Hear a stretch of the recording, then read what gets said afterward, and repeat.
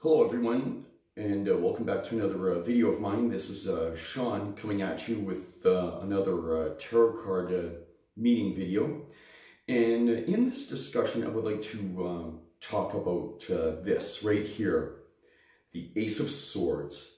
Now, whenever the Ace of Swords appears in a particular reading, it indicates that it's time to take action. The time is now to deliver results. You have plenty of ideas manifesting that you want to implement. It's time to communicate the message that you want to deliver to the world.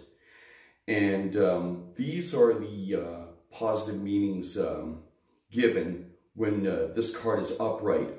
Now, when the card is reversed, however, it could indicate that you're struggling to express these ideas to the world. There could be an indecisiveness, and there could be a lack of focus. Now, as you can see here, this is a picture of the divine.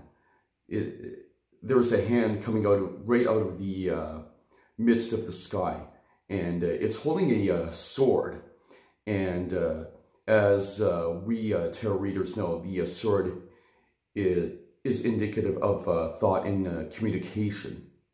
And on top there's a crown, which signifies mastery of these communication and critical thinking skills.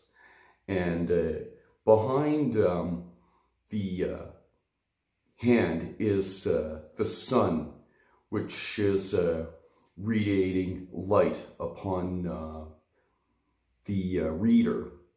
And yes, here it is, the Ace of Swords. Yes, so this is from the Suit of Swords, and I do